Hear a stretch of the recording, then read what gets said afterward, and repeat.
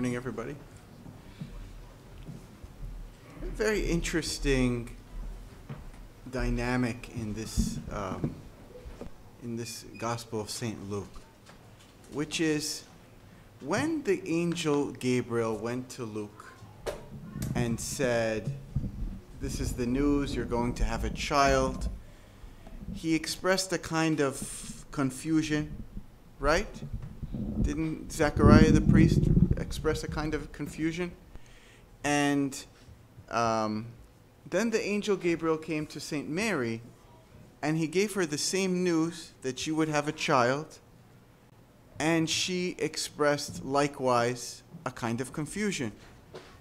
But it seems like the outcome for Zechariah was very different of the discussion than for St. Mary. Would you all agree?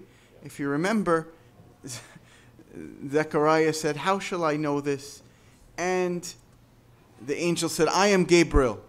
And he struck him dumb, which now all our kids think the word dumb means you're not smart. But actually, the original meaning of the word dumb means you can't speak. But in St. Mary's case, he said, "Okay, I will tell you what happened." If we read the Bible carefully, we think about that for a second. Why did the Archangel Gabriel react completely differently to two different people? It all had to do with their attitude towards God and the angel. When the angel came to Gabriel, he said, "How shall I know this?" Right? He probably thought to himself, "I am the priest of the congregation. I'm the priest of the temple, and I know better, and I know everything, and I'm in control." And St. Mary asked very reasonably, how is it going to happen? What are the mechanisms?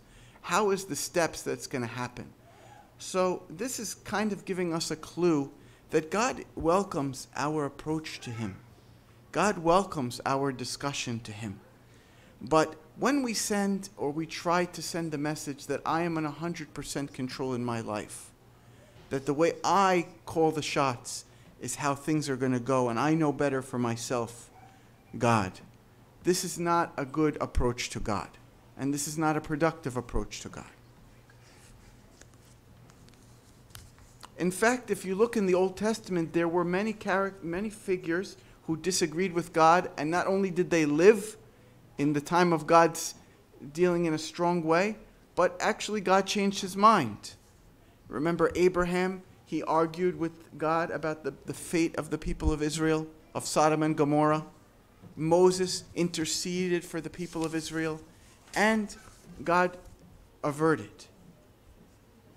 And we, my friends, cannot read the Psalms, which is a very important part of our life as Copts, without feeling what people feeling what we feel, the true feelings that we feel, deep, honest questions of people in pain, of people in confusion and abandonment and loss. Think in David the prophet when he said, my God, why?" Right? Has the Lord's steadfast love ceased? Has God forgotten? Why do you cast my soul away? And there are benefits to such a debate with God. Number one, for us to debate and to have such a relationship with God, number one, we are acknowledging that God is distinct from us. Okay?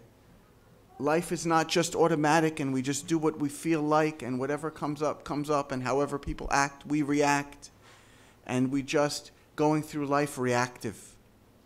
No. God is distinct from us. God is a distinct person. And we are very clear in our beliefs that God is a personal God, that God is a person. God is a person to be addressed. Different, obviously, than a human person, but we understand God is a person. Distinct from you. That God is distinct from you. Second, when we talk to God, we come face to face with our misconceptions about God, our misconceptions about his purpose for our life, what he wants for us. We have to face these things when we enter into a discussion with our God. It's another benefit. Finally, the honesty and the courage of deep questions that we present to God in the quietness of our room, of our bedroom, shows God that we trust him to hear us. When you get into a stage in life when you are going to be married, okay, and a person speaks to you, the implication when they speak to you is they trust you that you're at least going to consider what they say. It is one of the most important parts of friendship, is I'm going to tell you how I feel because I trust you to listen to me, to consider what I'm saying. And these are important messages that we communicate between us and our God. If we open Psalm 143, I know we have this feature here in Oakland. We can open, can we? Okay. It's the first time I ever did this in my life. Psalm 143. And I only want to read a piece of it. Just a piece, okay? In verse 1, he says, "Hear my prayer, O Lord. Give ear to my supplications. In your faithfulness answer me, and in your righteousness." And then going down to verse 7. And we're so fast. "Answer me speedily. O Lord, my spirit fails. Do not hide your face from me, lest I be like those who go down to the pit. Cause me to hear your loving kindness in the morning. For in you do I trust. Cause me to know the way in which I should walk, for I lift up my soul to you. Deliver me, O Lord, from my enemies. In you I take shelter." And then finally, teach me, this is important. If anybody fell asleep, please come back. "Teach me to do your will, for you are my God, your spirit is good. Lead me in the land of uprightness." So I want to look at three parts of this because this is important in how we practically exercise our relationship with God. What did David want? How did he propose to get it? And how did he debate and argue with God? First, looking at the psalm, we see what did David want, okay? He wanted to be heard and to be answered. Again, look for your practice in your relationship with the people in your life. Your husband, your wife, your children, your parents. You want to be heard. And it's a very important function of parents to know. Okay, I'm still a very junior parent, so I'm not trying to be a parental teacher here, but it's important for our kids to feel that we care what they have to say. And the same thing, David wanted to be heard and answered by his God. David's relationship with God was very close. And this is the relationship that the Bible teaches us to have with God. So just a desire to be heard. Then the rest of his beliefs fall into two things. Two important things. They're both important, okay? Sometimes we think only one is important. His desire for safety and godliness. Not just safety, okay? Cause me the way I should go. Teach me to do your will, to walk in a righteous path, okay? And here's the lesson, friends. Here's the lesson. Whenever we ask God for a material thing, for something material, get me this, get me out of this, help me with this, that is fine, because that shows God that he's our Father and we are his children. But they should always, our prayers, my dear friends, should always include a plea for our own moral transformation, our spiritual transformation. Help me to walk in the smooth path. Help me to walk in your way.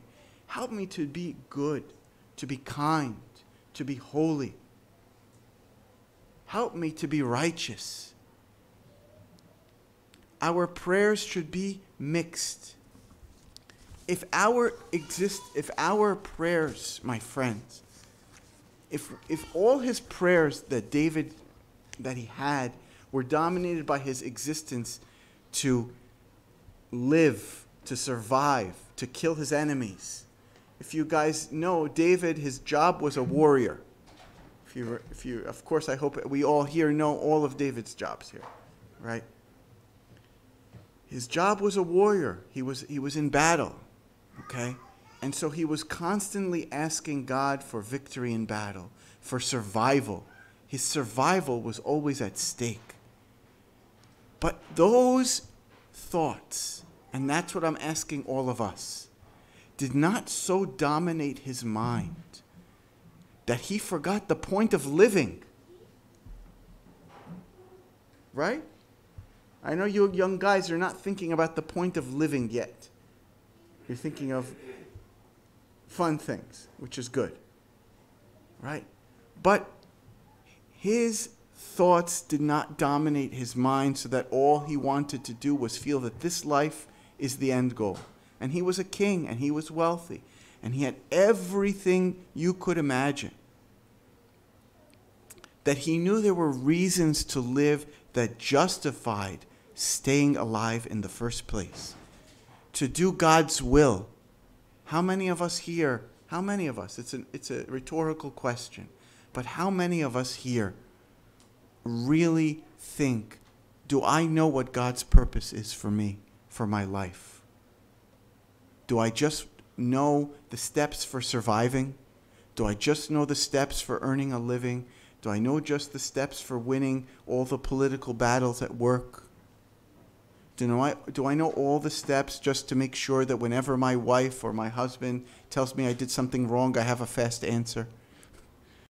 Is all that I want is to survive? Or do I think that I have a purpose to live? That I have a purpose for others? Look at the news all around you if you don't think that that's enough. Even if you think I'm just telling you this because I'm telling you this. Look at the news and look at all the people that have everything that you could ever pray for materially. Look on the news. And yet their life is full of conflict. They are full of unhappiness. Everything you could ever pray for.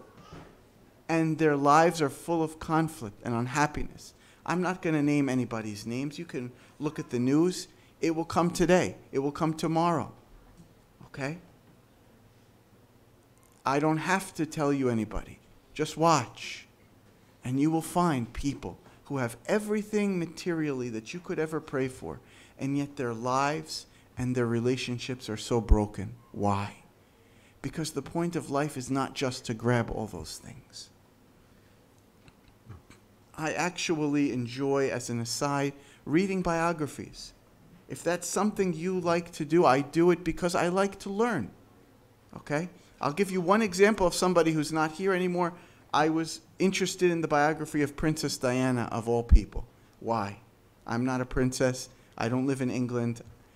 Because her husband gave her a very hard time, frankly. And my life growing up, I had all the best examples of the best men in my life. I know exactly what a good man is from 360 degrees, 720 degrees, and every multiple of 360. I know what a good man is. But I wanted to know, what is a bad man? What is a husband who lets his wife down? Where do I have to watch out?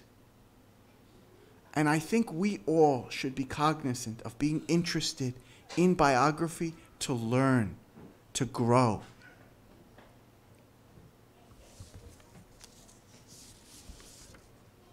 And so you can test your spiritual temperature when you pray. If all that you want is safety and survival, this isn't a good level of spirituality. if we ask God, if our prayers are seasoned with prayers to be more joyful, to be more kind, okay, to be more loving, to be more patient, if those are part of our prayers, that is a good sign, my friends, that we have a decent spiritual temperature. Not just to get out of this financial pinch, to win this argument, to get out of this health situation, which are also very important, but to bring glory to God and to be good and kind and decent people that want others to be close to God. And finally, he asked, deliver me from my enemies, in verse 9. And sometimes, when we read the Psalms and we hear about David and his enemies and praying for his enemies, we feel it's kind of historical and come on. This is not really our life in tranquil suburban America, northern New Jersey. I don't know if we have a lot of enemies ready to storm our house and take our blender, okay? Right? Maybe, I don't know. If anybody here, their blender got stolen, I apologize, okay? But the point is, when we pray the Our Father, what do we say? Lead us not into temptation, but deliver us from the evil one. Never forget that there is always our enemy, Satan, who is always trying to undermine our relationship with God, our spiritual life. So finally, what can be our last point here is, what are our practical steps? Let's each of us, my friends, search our heart for our motivation and our attitude in approaching God, in our prayers, in our spiritual life. What is our goal in our prayers? Search just you and yourself. What is my motivation? What is my attitude? Second, as you discuss with God, have a conscious realization of important things. God is present, that he listens and cares, and he loves and desires to bless you. And finally, when all of this struggle and pain between you and God has concluded, thank him that you have grown towards him in the whole process.